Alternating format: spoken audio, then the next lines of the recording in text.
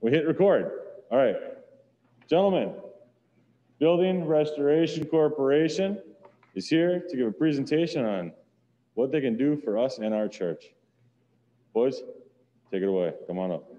You got to talk through this because we are recording the system. So, yeah, you'll be on the YouTube. On the YouTube. Not a problem. Has everyone had a chance to look at this yet? I don't know who has or has not. Board members have only. Just the board members? Okay. All right, so this is the proposal we've prepared for you. We feel that it's a safe and effective approach to kind of maintain the exterior of the church as well as protect it. And I guess it would be revitalize specifically the two towers of the church, which seem to be the most prominent aspect of a church, specifically for this one. I know when I'm looking for the church coming down the street there, I just look for the two towers, and it's definitely what catches my eye.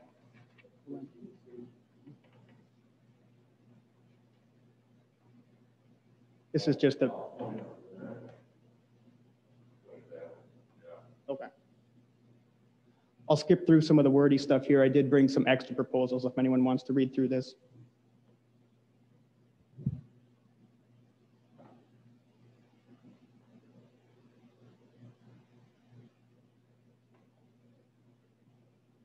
People able to read that?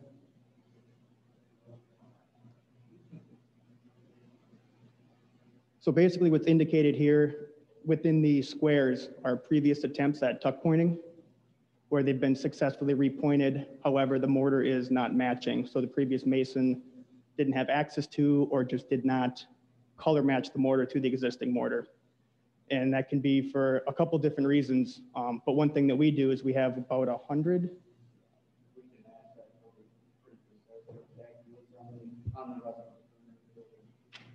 So about 100 different colors we have to be able to properly match the mortar.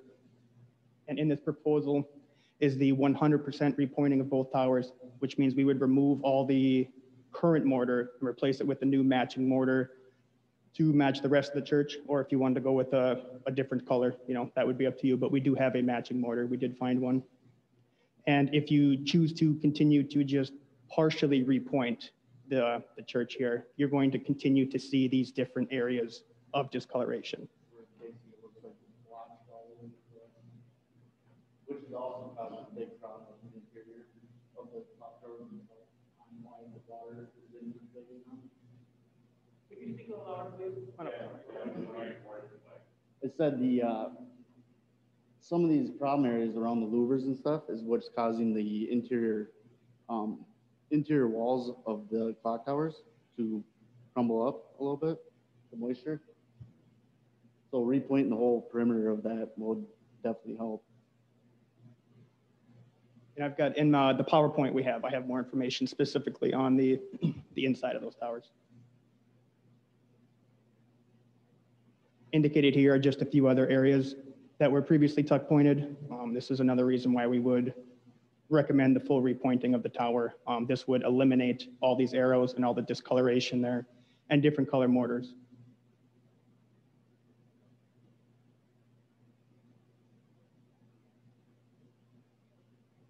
And we were out here last year about this time to take pictures. And this is the damage that occurred just over the course of the 1 year. So on the left was taken last year and on the right was taken this year. Now it can be subtle, but if you follow the arrows, you can see where the deterioration has continued. And this would be just over the course of 1 year.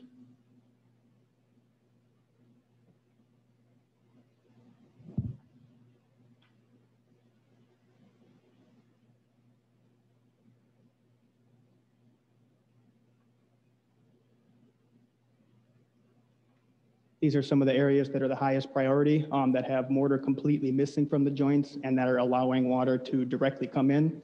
And I believe you can see kind of some of the results of the water infiltration happening up here.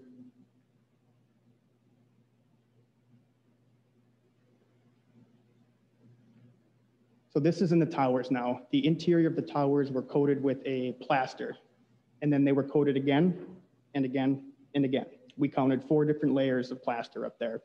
And what this plaster is doing is it's trapping moisture inside the brick, which is, bricks need to breathe. That's why people don't recommend that you paint masonry. It needs to breathe. And this kind of coating has trapped the moisture in there and deteriorated it to the point where it's starting to crumble. You indicated there's 4 different layers up there. Yes, that's what we counted. What do you believe the motivation was to apply those layers? It looked to me like they're trying to keep a consistency with there's no real reason why they would do that, I don't know. But they're trying to keep some kind of consistency because it looks really consistent around the outside of it. But I mean, why, so at some point somebody decided to put that on. Do you believe that was at the time of original construction? I think they were trying to keep the structure together. There's probably already problems behind it. And they're trying to keep the structure intact by coating it. And so do you think it was 4 separate applications at different points in time, or if it was? It could have been multiple applications or maybe at one time, I'm not really sure. There's different thicknesses on each coat. So the inner wall wasn't really consistent. So I'm assuming they used multiple materials to patch that inner wall before they parged it. So the parging probably happened at different points in time. Yeah. I can't really tell you if they did it all at once or like multiple coats or. Can you think of a scenario where you might recommend parging like that? Yeah, I mean, that's basically what we're gonna do when we're done with this. We're gonna pull this off and get a more compatible material that will coat it and still let the wall breathe. And in the meantime, while we'll be fixing all the holes and, you know, making a nice solid structure again. Because when I rip the pieces or the 2-foot sections off, especially around the louvers, there's not much there, which is probably why you're getting water up in the roof line and it's crumbling apart. I mean, we were there a year ago and you had one of your guys clean that a year later and it looks worse now than it did last year. What was that again? Can you explain that again? We're, Cleaned up there, took all the loose brick and breathed down and replaced itself. and it's even worse than it was. So the moisture is basically deteriorating that brick to the point where it's almost a powder now. So to really see what you got, what kind of problem you have, you got to remove that coating. So you would remove that coating, and then you need to have a sound surface of Yes, to apply the new product. surface too. Yeah. How do you get that? How do we get the new coating or the? Just the sound surface. Oh, basically, I'd take out any kind of broken brick, anything that looks problematic, wet areas, defaced brick, and there might be possible repointing in that whole area where you have to cut out mortar and replace it, just like the perimeter of the tower themselves do. And there's some clay tile. Yeah, it's a mixture of both. And how does the clay tile stand up? I mean, that's probably the worst part of it all. I mean, clay tile retains a lot of water, moisture. That's probably what's causing that.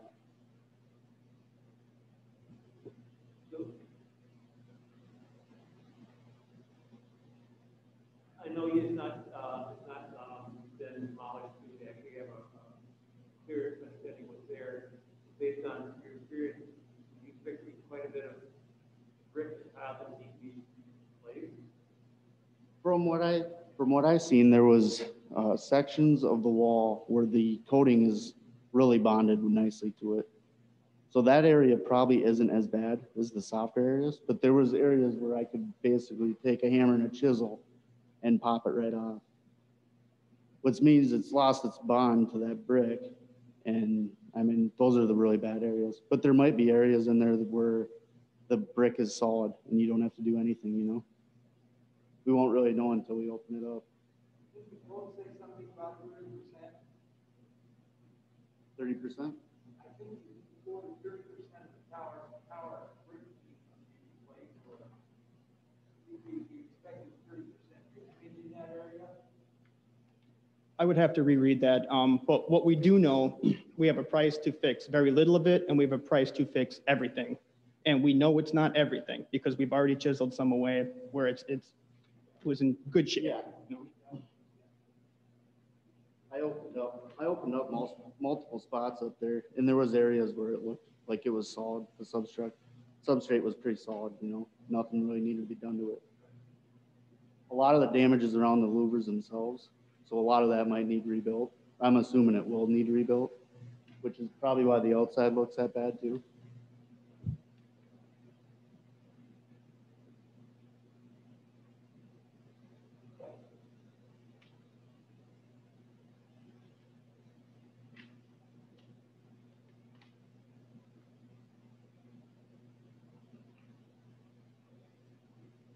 These are areas throughout the rest of the church. So now we're moving on from the towers.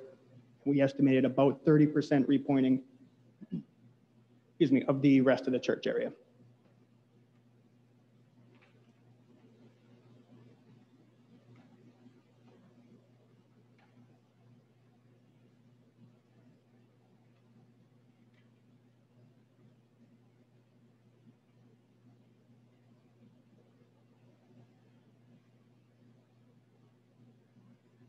We would basically go around the building and pick and choose. I would, the on-site foreman, I would go around and determine which areas look like your worst areas, the parts that need the immediate attention. Obviously, the whole building doesn't need it, but like where you got the efflorescence there, that means there's water infiltration, and that needs to be cut out and repointed. So we'd get rid of that.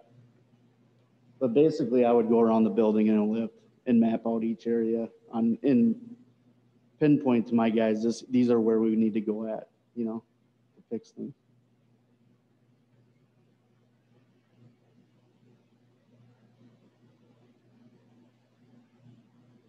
Photos of all that? Yeah, a lot of them, don't you? There are a few, yeah.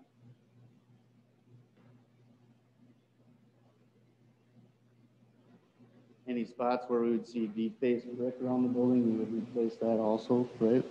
Yeah. Yep. So with the water infiltration, you're gonna see brick faces spalled off. Those will be pulled out, replaced with new ones.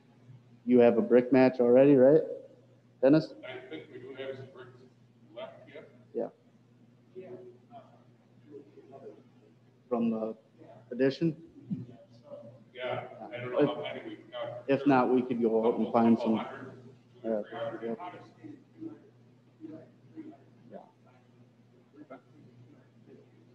And those bricks are from condition or? They're all out of the garage. Are those the ones that we used last time? Yeah, we did. If they're the max, it's good up there. So we could also source the bricks to a different vendor as well. But we would look for bricks until you find one that you feel is a match. From my understanding, the last bricks that were used were approved as a match. So that would be up to you whether you wanted us to. Yeah, I don't know, but I'm not so sure that the bricks at the touch point are used were ever submitted and approved. I think they were. They might have been left over from. Yeah. Is that right, Todd? I can't remember. Well, we match brick all the time. I do it all the time. So I can provide the brick samples. Talk about your submittal procedure. I'm sorry, the what procedure? Your procedure, so you're sourcing brick, you're sourcing watercolor. What type of submittal approval process do you go through for us to sign off on this?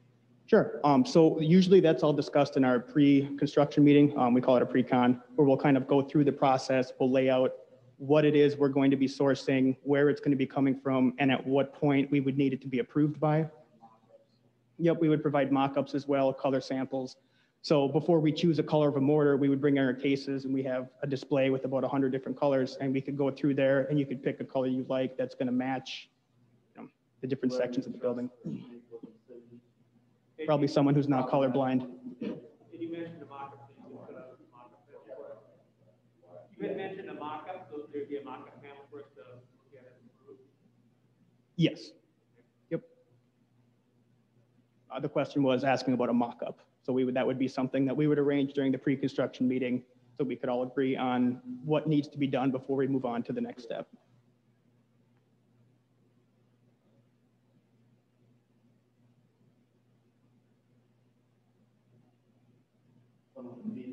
Some of the beaded limestones failed, so we go around the building and determine the bad areas of that, cut it out, repoint it, make it look just like the existing beaded mortar. There wasn't a ton of that, but there's I think only 150 lineal feet, which is a relatively small amount in comparison to the, might sound like a lot, but it gets eaten up pretty quick when you have so many joints like that. overall was really good.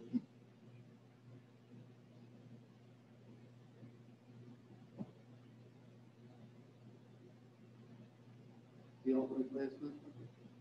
So you were asking earlier about with the sealant and what we do, and it's caulking or sealant. They're kind of interchangeable in this situation, but it would be removing all the old sealant, cutting it out, and then priming. When you do prime every time?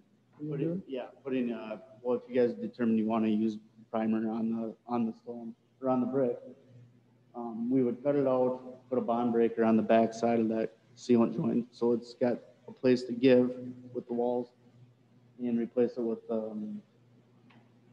whatever type of sealant you would determine. We can give you multiple options on that too, on what you guys want to use. Different qualities, different colors, and that would be all something, again, we would do submittals with that we would lay out in a pre-construction meeting. Part of the bond. And anytime you see kind of cracks in the sealant like this, or if you go and a good test is if you push a pen on it and it is spongy and it comes right back, that's usually a sealant that's in pretty good condition. But when it's failing or it doesn't sponge back as consistently, then you're going to have a failed sealant. Also, any kind of cracks like that are a pretty beyond its lifetime.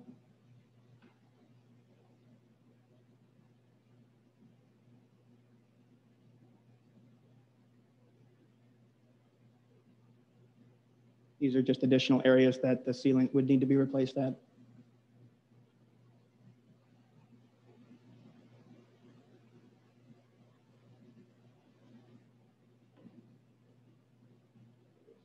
The ones we would be basically demoing those out and recasting them in place, or we could get stones made and set. We have a local vendor here that does the the cut limestone, which is what we had bid in the original proposal. If you wanted to go a different route, we'd be happy to entertain that as well. But the limestone replacement would be replacing what's there with the same material.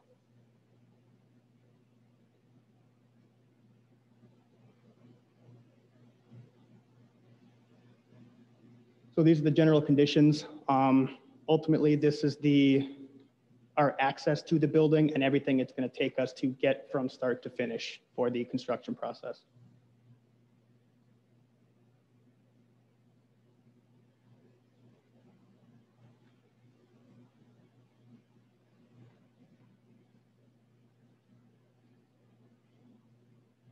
And this is all the physical work that would be done.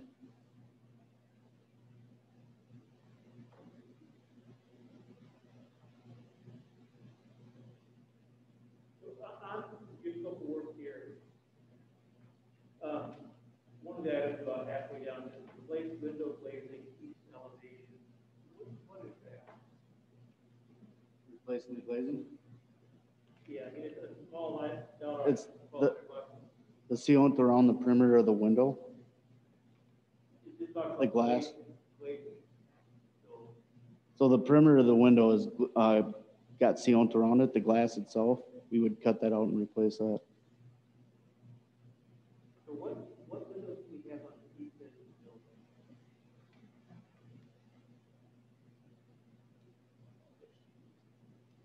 building? You got a couple small ones over there. How many lineal feet was it? It's a small amount. I'm trying to figure out what it is and why we're calling out placing the glazing on the east side, but not the other part. I think those are the only ones that were failed. We can take a look out here back and point out specifically if you'd prefer that. Otherwise, we do have more pictures of it that I could show you, not on the presentation though. We could have just called it sealant. You know, ultimately, a lot of people use the same word for both things, but glazing is technically different. So that's why it's singled out on here. So when you use the term sealant, you're talking about caulk. Correct.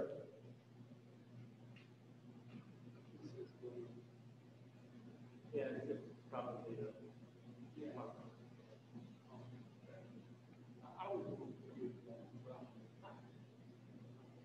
So there's sealant, which is the caulk, and there's sealer, which is what we apply to the exterior of the masonry to help it prevent against water infiltration. So just stay on the sealing terminology for a second. The last item, you have repairing, replacing, washing, and sealing brick. What do you mean by sealing brick?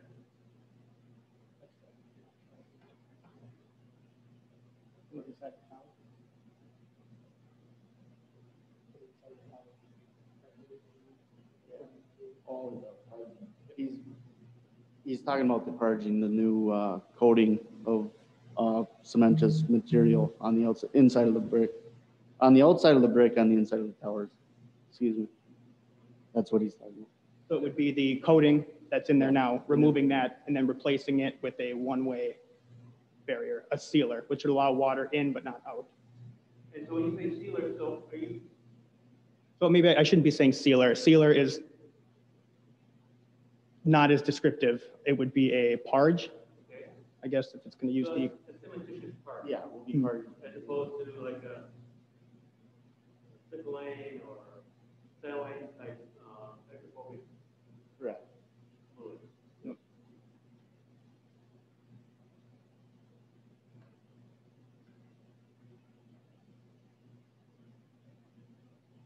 But the sealing underneath cementitious material.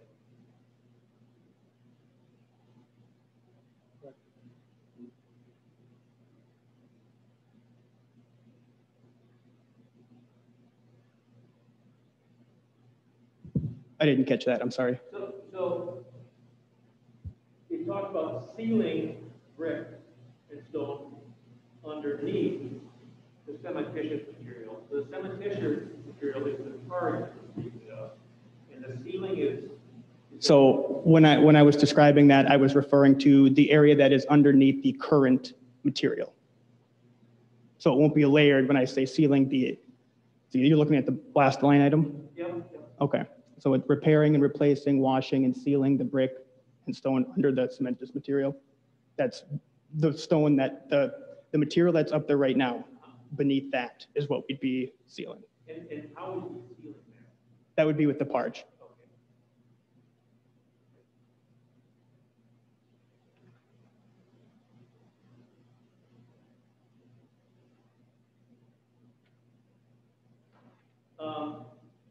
Back to the tuck pointing, on the towers, you're talking about a 100% tuck pointing. So you're talking about cutting out the bed joint and the head joint for all of the brick in the tower.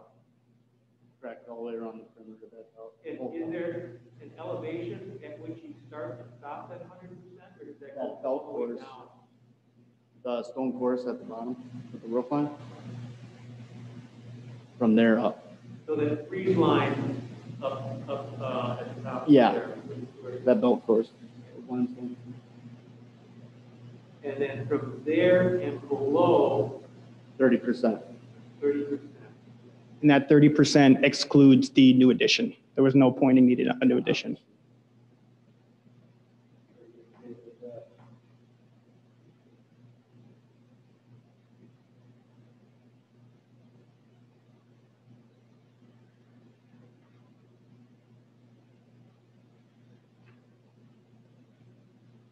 Could we move over to the PowerPoint, please?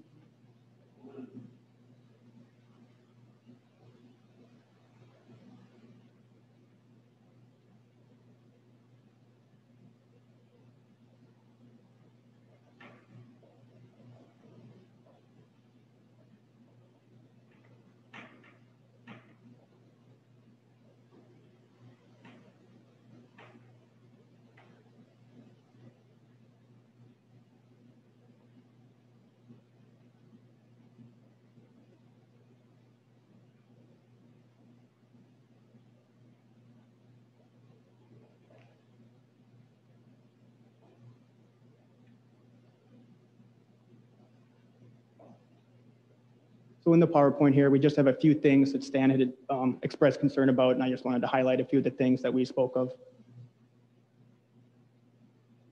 One big thing was the tuck pointing attempts here. It's easier to see them side by side. You can see what is marked and what isn't marked. If you're looking on the left, you should be able to identify where it has been previously pointed and where incorrect brick was used, I'm assuming, but that was brick from the new addition that was used? Okay. Okay. Okay.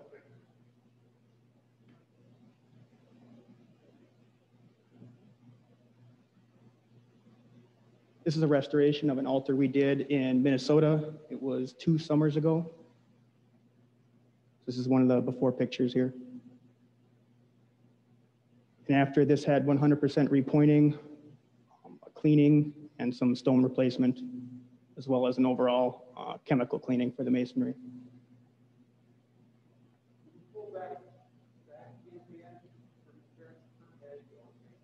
Actually, I just have 1, 2 more. There we go.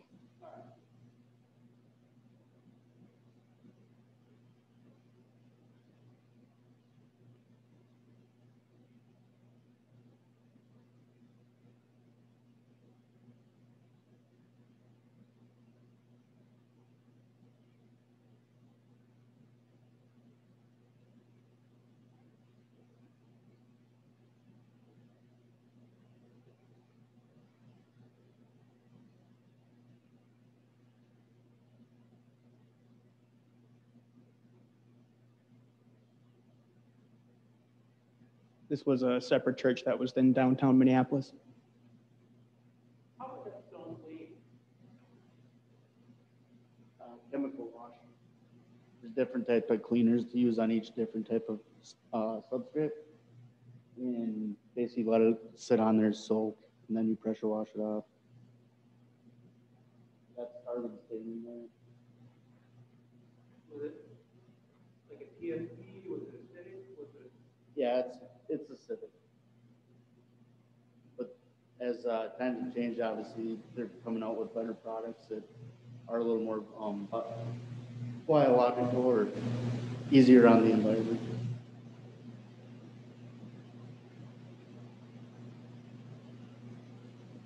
This summer, we've got a project down by, it's the Gates of Heaven Synagogue down in downtown Madison, and it's right by the lake, and they want a full, complete cleaning.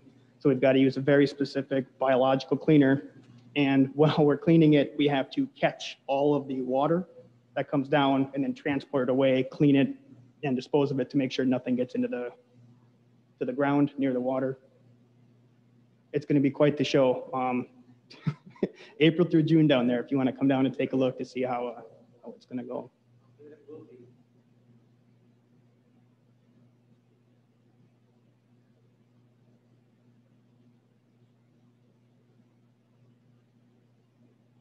A lot of times when you get the staining on the brick, it'll begin to snowball. Once there's already life and growth in some of these crevices, it's just going to continue to snowball and snowball. And what started out on the left, these are separate pictures from different locations. You can see the severity, and over time, it's just going to continue to build up until it's completely taken out.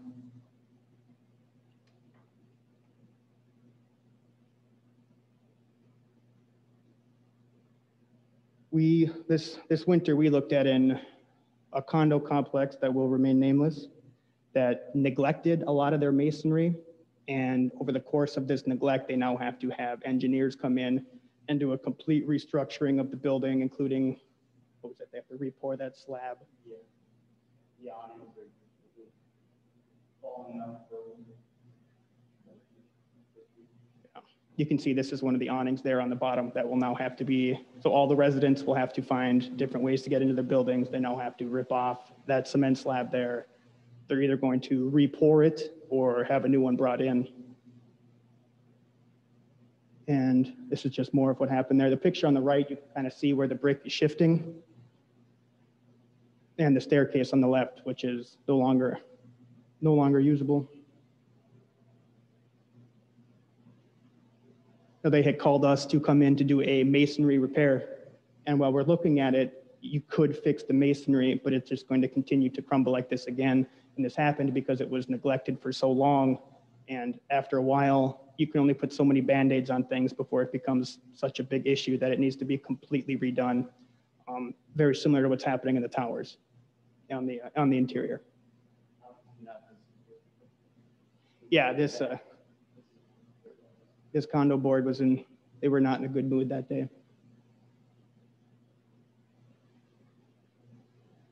And that's about all the material we have.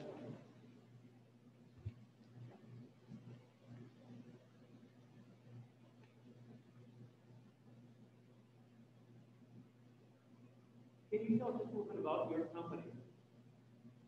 Yep, Building Restoration Corporation. Our president, Dale Zorb, started it back when he was in high school, just laying bricks himself. Eventually, things grew from there. He had to hire on more people. The building grew. Eventually, we opened up. Madison branch was 10 years ago, and Rochester would be probably about 10 as well, I think. Yeah, all at the same time.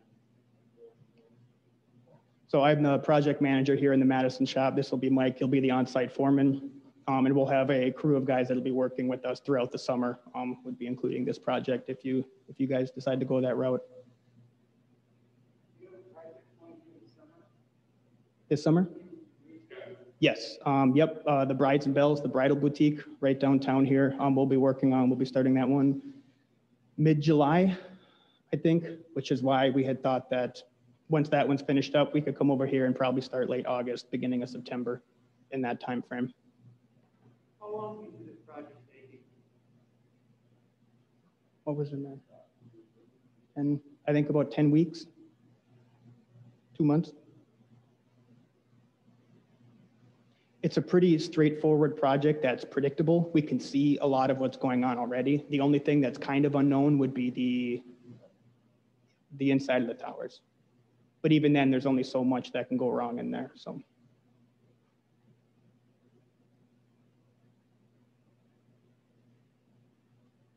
You mentioned you brought on a new talent today.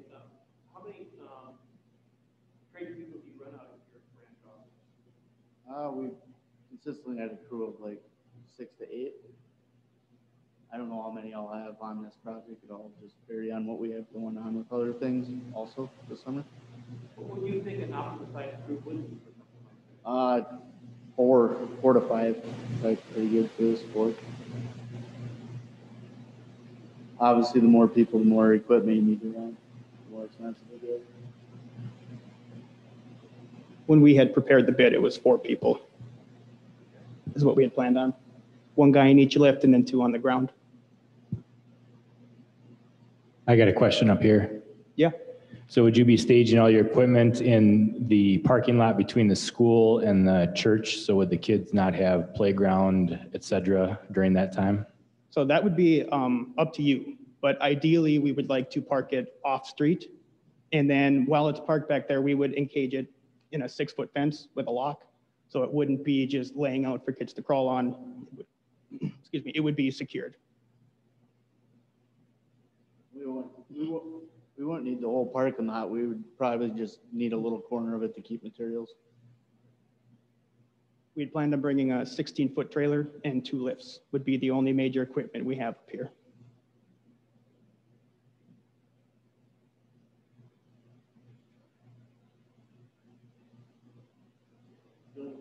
We'd probably like to do it all in one shot.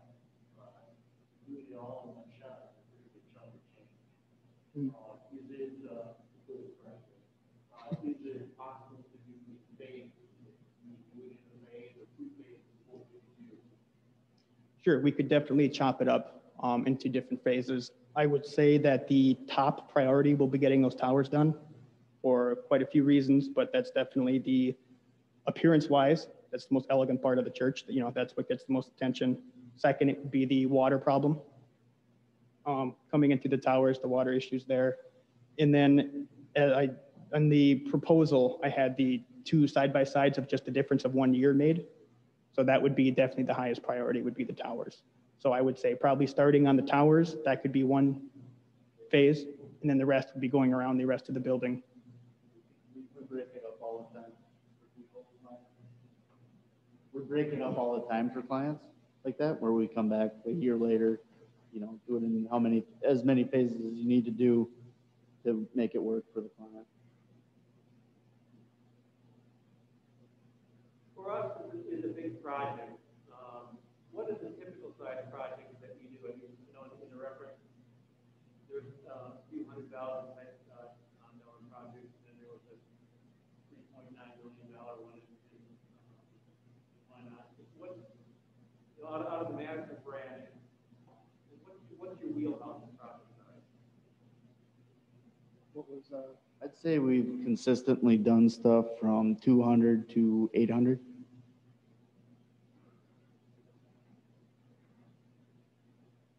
We also do smaller jobs as well.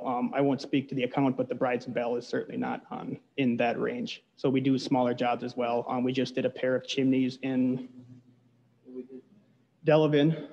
Those were 25,000 and they were 30, what tall? 33?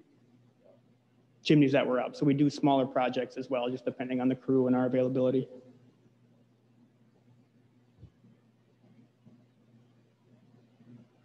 I don't have the information. What is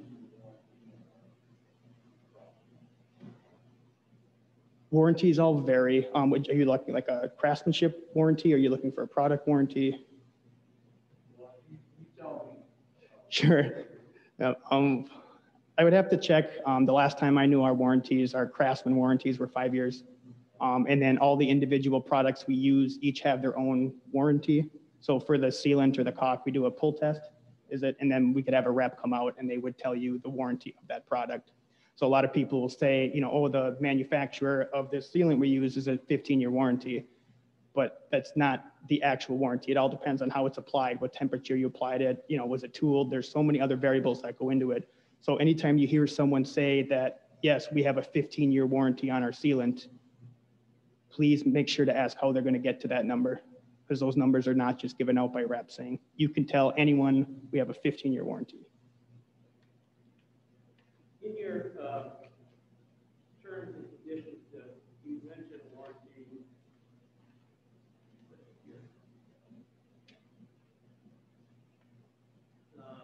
Anyway, you referenced your standard warranty. I wonder if you could provide us with a copy of that.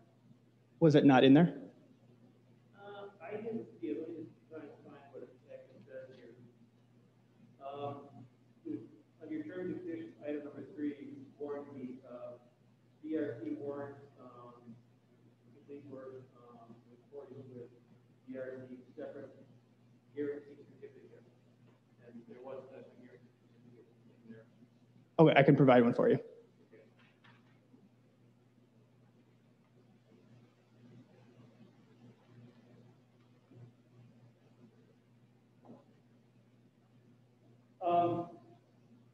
We're talking about brick replacement. In your price, is the cost of the actual brick included in whatever needs to be replaced, or is there some condition? So when we were going over the proposal, it was under our understanding that we would be using brick that would be provided to us as a match. So that number would change a bit depending on, yeah, if we have to go out, find, you know, the brick and everything like that, but it would be no more than, do you have the line item on there by chance on what it was per brick? No? 26? Okay, then it would be no more than 36 per brick. That would include us driving to Indiana to go find the brick if we had to.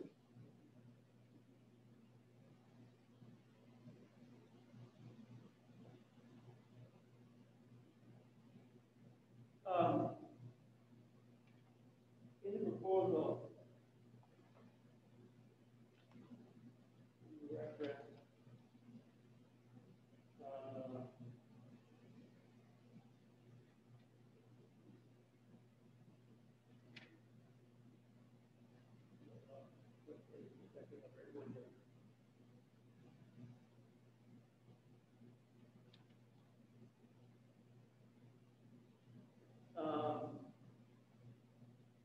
that the work will be done in workmanlike manner, following generally accepted restoration guidelines.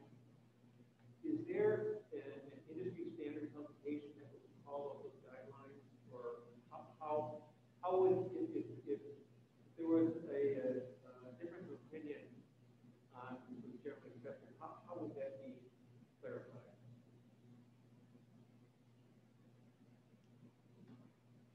I'm not aware of any official manual, but I can say that we've never had an issue come up that we weren't able to resolve.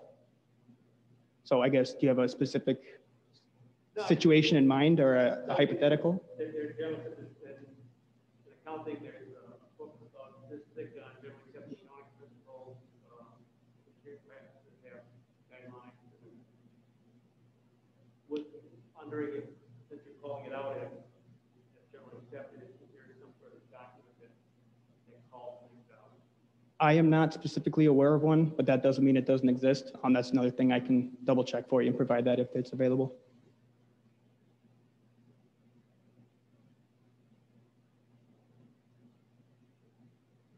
On the mortars, do you typically usually add fixtures to the mortars? No, we don't. No. So when it's like in new masonry, quite frequently a water repellent is included in the mortar mix. Yeah, no, that's something we would provide later after, like water repellents. No, there's nothing like that added to it. So not an integral. No. They would be provided.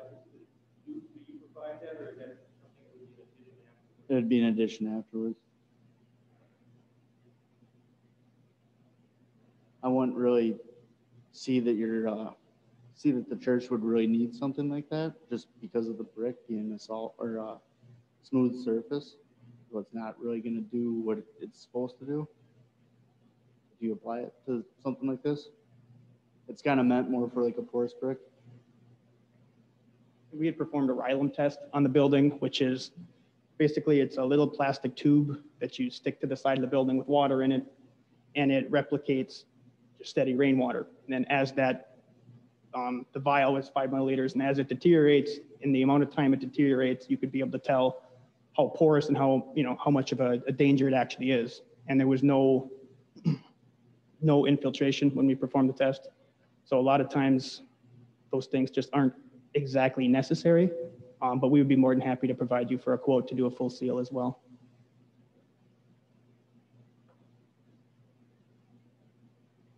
You talked about epoxy is injected limestone. Could you provide us with some photographs of what that looks like? Like a before and after of an inject? Yeah. Did we have one in the altar?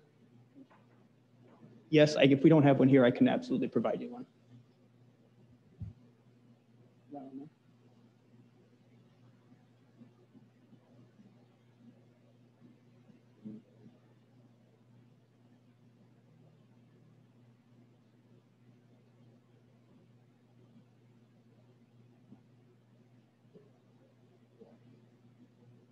These ones were all replaced, but I can provide that for you.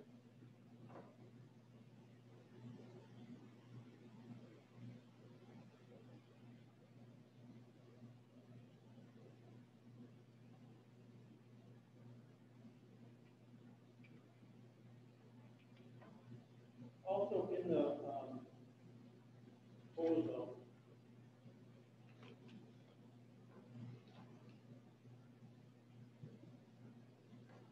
you mentioned that sales tax is included on materials. We're a tax exempt entity. Would you be able to get any credit for saving the sales tax? I can get back to you on that one. That's not something I could speak to, but I will let you know. So right now I have the warranty, I have the tax exempt, I have the epoxy pictures, and then the general conditions of masonry, the book that exists. Yeah, that big fat book somewhere.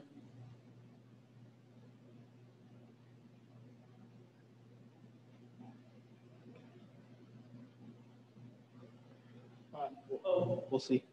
It was also under your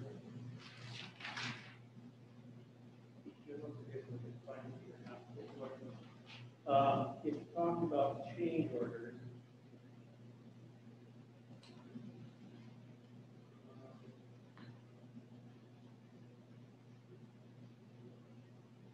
Yeah, item number 12, your term conditions of quantity of work adjustment. We have, in the event of a lesser quantity of work being performed by ERC, shall calculate the credit issued to the buyer at full discretion, which may be the lesser of the unit price shown due to certain materials, such, etc., and the rescheduled cost. Would you be willing just to enter the contract when we have the unit price plus or minus either way? So you would say, for example, if we're going to estimate that we replace 100 bricks, then it would be plus or minus each brick per, you're looking for a unit price for each item? That's square footage, I guess one of my concerns is we're talking about the rest of the building, 30%.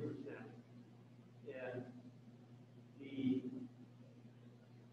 denominator at 30% isn't constant throughout the proposal. Beginning the cover sheet talks about 16,000 square feet in the breakouts for work performed last minute. So I think what would be there is the overall total building that would be washed, I think was 16,000. The 30% of tuck pointing removes the square footage of the front addition. So without doing all the math, let's just call that 2,000. So that would be the remaining 4,000. Removing the two towers that are going to be 100% pointed would then bring that down to 10,000, and it would be 30% of 10,000 is how that quantity is calculated. And that's good. So we probably just want to make sure that put the papers so we all understand where the numbers come from. And what I'm actually assuming that once the project got going, we would probably increase the area that we would be looking for in the tuck pointing as it's going along. Like make sure that we have the unit price called out for what that might be.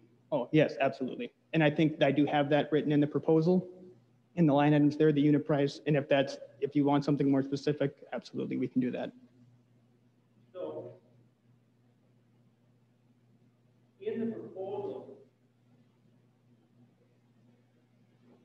are we looking solely at a unit price proposal here? I guess I don't understand the question.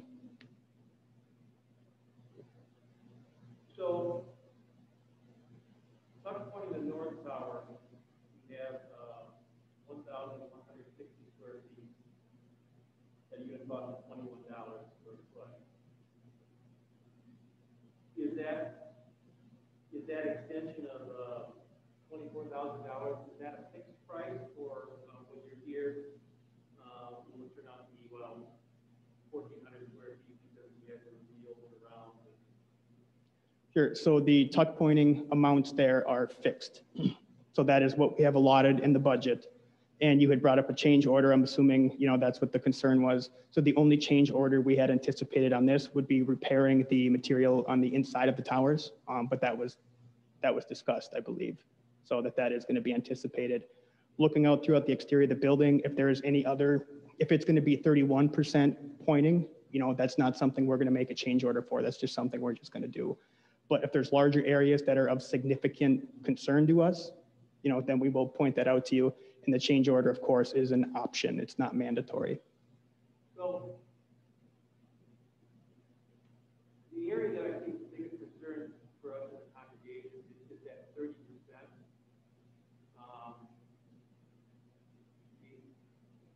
We're going to be relying upon you as professionals to make sure that if it's a deteriorated joint, that it's correct.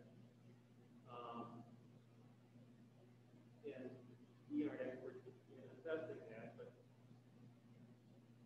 if you're done and we're all looking at it, there's a significant area that needs to be done, and it's going to drive your percentage up to 40%.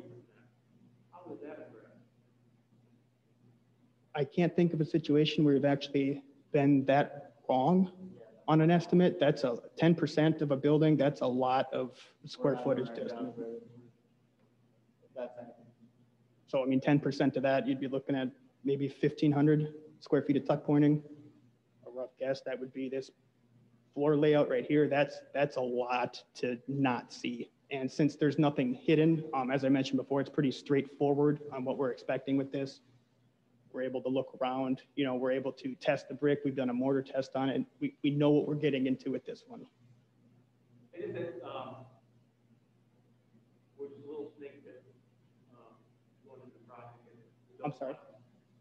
Don't want to find ourselves in a point of argument or discussion as to what is there. Yep. Yep, that's completely understandable. What we can do is in a pre-construction meeting, we use a program called STACK. It's an architectural program where we can take out the entire blueprint and I can draw squares, sections, and I can call out exactly where the pointing is to be expected. And from there, we can make sure we have that 30% covered. If that's something that you'd be more comfortable with, and that's something that Mike and I usually do before jobs anyways. So when he's doing his overall look across the building, he's going to be calling out what's going to be repointed, what's not going to be repointed. And we can just make sure that that document gets to you. You're gonna be able to tell where we worked and where you guys. Yeah, I don't Existing think and I'm the going to be new. able to tell where you were. I just want to make sure that, Like 100% cut and repoint of these two towers. The towers are gonna look brand new again. You keep doing the blotchy stuff, it's just gonna look worse and worse.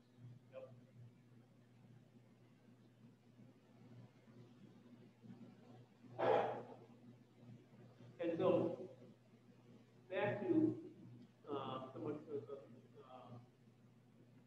the risk of change in the project. So right now you're proposing 2 80-foot lifts. And if for some reason you need 125-foot fixed lift, there's the risk of that additional lift.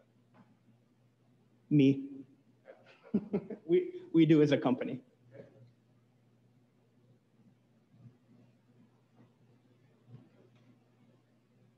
So the only kind of change order that would come through would be if there is some egregious thing that we missed in the masonry, which I don't think is the case. I mean, we all kind of, even through the pictures, you can see it's going to be a predictable on what mortar is going to fall out and what's not. And then the material on the inside of the building. Other than that, a lot of times change orders are a big concern for people when there are a lot of unknowns in a building. Sometimes you cannot get back to see the condition of a brick unless you have that 100-foot lift or unless you have the crane to drop your lift up there. So there's a lot of times like that where change orders can kind of be unpredictable, but I don't find this to be one of those situations.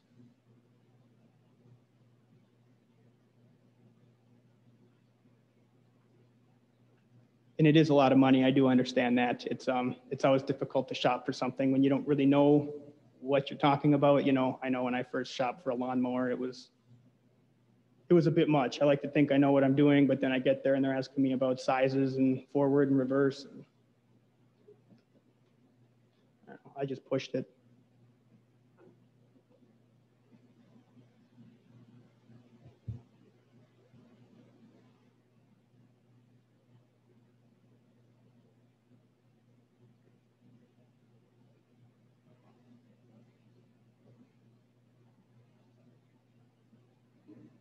Good. Good. Anybody else got any questions? Thank you guys. Yeah, of course. Absolutely. I guess I just like to say I think you did a good job with addressing questions and move forward, so thank you. Yeah, of course. Any other questions, please ask. We want you to be just as comfortable with this as we are. That's why we're here. Stan, you have my email. Anyone who wants to take a proposal, I brought a few extras that has all my contact information as well. I can leave 50 to 500 business cards in the back. I got plenty, so I'll just leave some back there. I'll leave some with Stan in case anyone wants any questions answered immediately. I'm usually in bed by 8:30, try to keep the calls before that. Yeah. I know, right? I'm gonna have to have that cup of coffee for the drive home.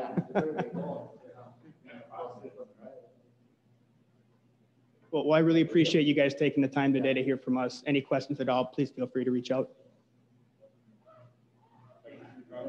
Yeah, thank you.